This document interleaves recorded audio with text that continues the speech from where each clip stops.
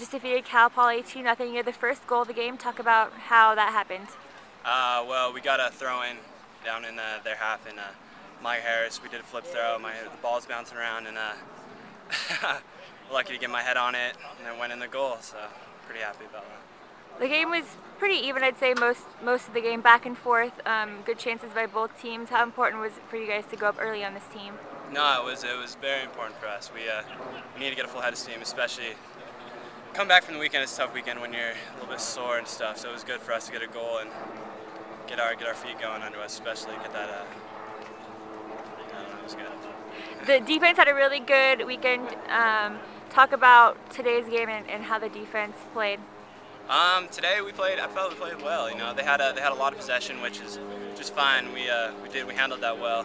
We got a shutout, and overall I think we did pretty well. With the weekend, you guys had 2 games. You go on the road next week. What did you take away from this weekend you guys can learn from? Just stay focused, you know. As long as we stay focused, I think we'll do well in Portland this next week. Thanks, Taylor.